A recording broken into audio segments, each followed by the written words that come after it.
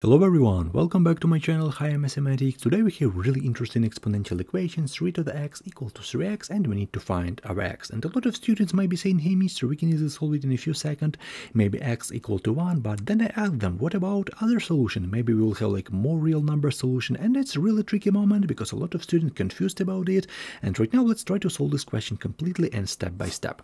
So first of all, let's divide both sides by 3 to the power x. Okay, let's do this. So when we divide our left side by 3 to the x, okay, we will have like 3 to the x divided by 3 to the x equal to 3x. We divide by 3 to the power x. Okay, on the left side right now, what do we have? We have 1 because we have the same numerator and denominator. We can easily cancel this. And 3 to the power x, let's bring to our numerator. But don't forget about a really interesting power rule. When we have 1 over a to the power b, we can write it as a to the power minus b. Okay, so when we bring this 3 to the x in our numerator, we need to put minus. So as a result, what do we have? We have 1 on the left side equal to, we have 3x times 3 to the power minus x. Okay, 3 to the power minus x. Okay, this is our first step. And right now, for better understanding, let's change position. So this expression let's write on the left side, this on the right side. We have equal sign because we prefer our variables on the left side, our constant on the right side. So right now let's change positions. As a result, 3x times 3 to the power minus x is equal to 1.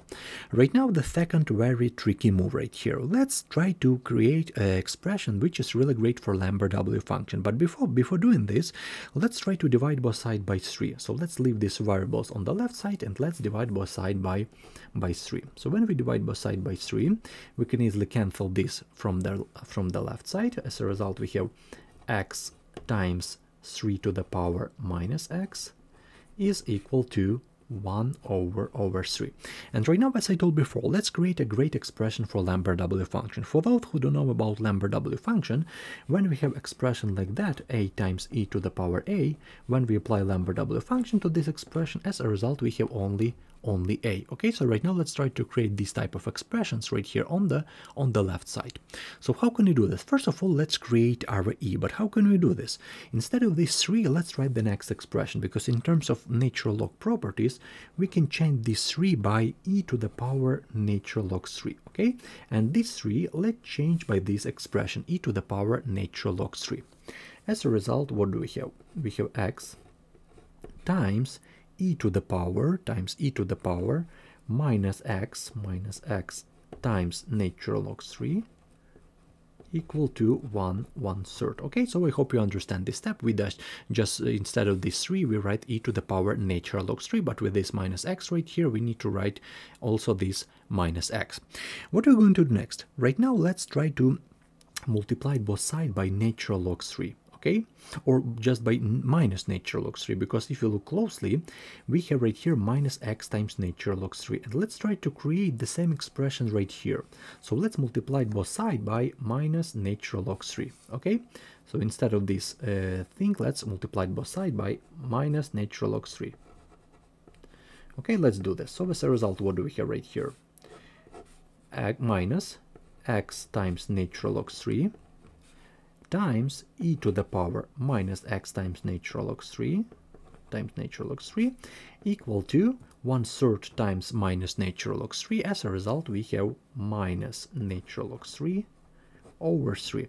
And right now, this is a very tricky moment, because if you look closely, we have minus x times natural log 3, and we have the same power minus x times natural log 3. And if we look closely to this definition of Lambert W function, we can easily apply this Lambert W function, because we have absolutely the same expression. This is a, so we can easily apply our Lambert W function. Let's do this right now. So let's apply Lambert W function of our left side of our minus x times natural log 3 times e to the power minus x times natural log 3 is equal to Lambert W function of minus natural log 3 over 3. Don't forget about the right side. We need to apply Lambert W function on both sides, on our left side and on our right side. As I told before, this is absolutely the same expression to this one. So as a result, when we apply Lambert W function, this is a, and as a result, we have our a. So on the left side, we have only minus x times natural log 3 equal to this expression lambda w function of minus natural log 3 over 3. Right now let's try to find our x. How can we do this? With the basic move, let's try to divide both sides by natural log 3. When we divide both sides by natural log 3, we can easily cancel this expression from our left side. As a result, on the left side we have minus x equal to lambda w function of minus natural log 3 over 3, and we divide all of this expression by this natural log 3. By this natural log 3. And the final move right here, we have minus x, so we need to multiply both sides by minus 1. Okay, so right now let's multiply both sides by minus 1.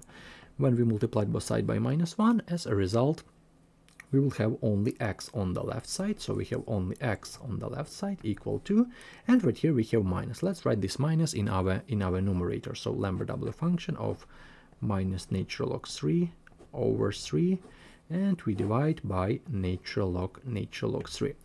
This is our final answer to this question. Don't be scared about this answer. This is very basic answer. This is a constant, this is a constant, lambda w function of a constant. This is also a constant, but this lambda w function has a lot of branches, a lot of indices, so if you want to solve this question completely, you need to put and right here if you're talking about a full solution.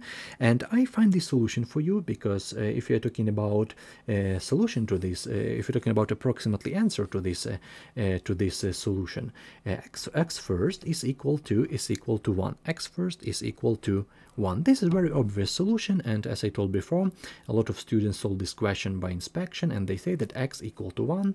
Let's write our question right here. So in the beginning, what we have 3 to the x equal to 3x, and as I told before, x equal to 1. This is a very obvious solution, but we can solve our question by inspection, so we are talking about a full solution. And when we are talking about a full solution, right here we have the second one. So x second is equal to 0.8826. This is also a solution to this question. So as you can see, not only one, but x second is equal to 0.826 according to this lambda w function branches. So if you plug in this question in your math library, we can easily find two solutions, the first one and the second one.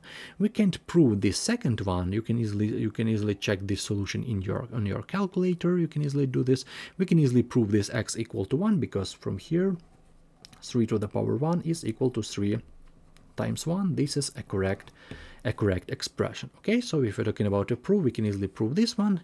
This is your homework. You can easily prove this second solution on your calculator, and we can easily say that we have two solutions. So let's write our final answer. Right now we can see a plot to this challenge. You can see these points, 2 points of intersection, which is really great. So let's write our answer.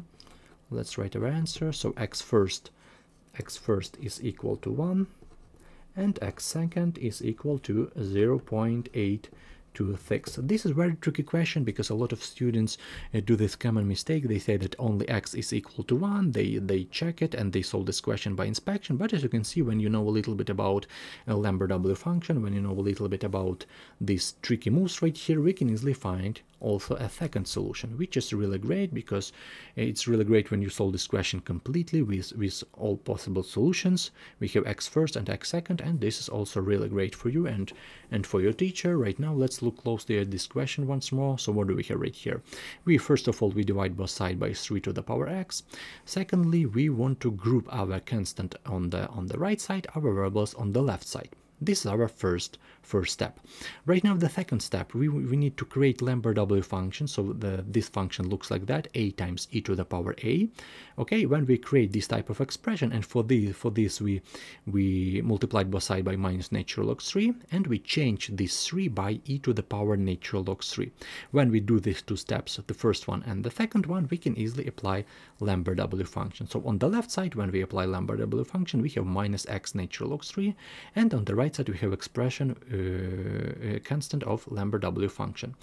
Okay, 2 steps right here, multiplying by -1, and we dividing by nature log 3, and we have our answer. Don't forget about, don't be scared about this answer, because Lambert W function had a lot of branches. So we are talking about 2 solutions, x first and x second.